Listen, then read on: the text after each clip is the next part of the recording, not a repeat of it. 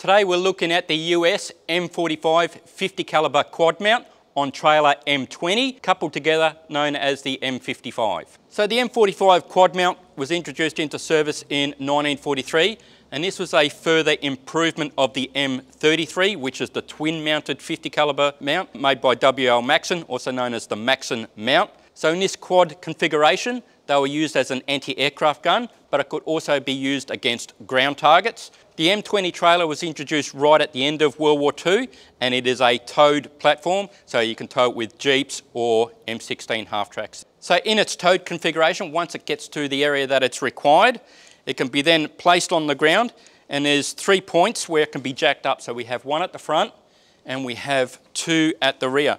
So you can place a bar in here, and you can actually, using a ratchet system, lift the whole trailer off the ground to give it a stable gun platform.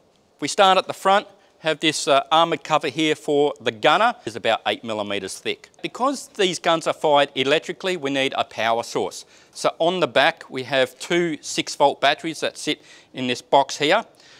To its right, which we don't have at the moment, is a Briggs & Stratton 12-volt generator, putting at about 300 watts. Essentially about 5.5 horsepower with a 7.5 litre tank. So this generator will charge these batteries in use. Later variants were also known to have a Delco generator out of an M5A1 Stuart. So the business end here is the 4 M2 50 caliber machine guns. Now individually, one of these guns can put out a rate of fire, depending on your source, anywhere between 450 to 600 rounds per minute. So the rate of fire for one gun was considered too low for an anti-aircraft platform. So on the Maxson mount, we had two 50 caliber machine guns, but again, they thought that they needed more firepower, so hence we have the two pairs of 50 caliber machine guns either side. So this will give us a rate of fire anywhere from 1800 to 2400 rounds per minute. To feed these machine guns, we have what's commonly referred to as the Tombstone magazine. This holds 200 rounds. So essentially we have 800 rounds for the whole platform. To load these, we have two loaders. So one will be on the left and one will be on the right. So the gunner sits in this position here. So he has a canvas seat, also has his elevation and azimuth controller. This can rotate 360 degrees. And for elevation, we can go to -10 right up to +90. So when we're engaging aircraft, we can shoot out to about 1,500 metres. When we're engaging ground targets, we can go out to about 1,800 metres. We have the M18 reflex sight. There's 3 different parts to this sight. We have the mount, sighting assembly, and the housing assembly.